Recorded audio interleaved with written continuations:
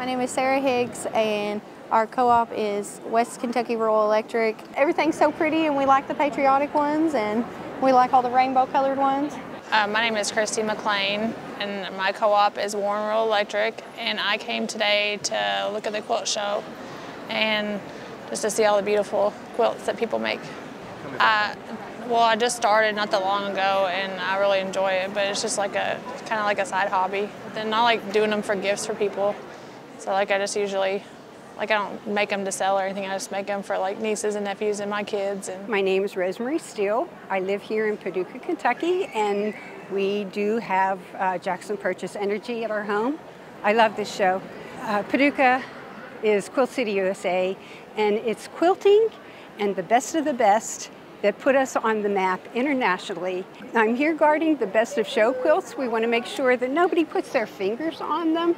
And it's wonderful because often the quilters are here and they're not here today. So, everybody's asking me if this beautiful quilt is mine, if I was the artist. I would love to take credit for that. But no, it's a real honor to be able to do this and to get familiar with these quilts and, the techniques that were used to create them, and every one of these best of show quilts are impressive. Yesterday I was on the other side and I got really familiar with those two quilts. The one that was hand quilted from Japan is out of this world. I mean, it makes you wonder who has time to do that? I mean, that would take a lifetime.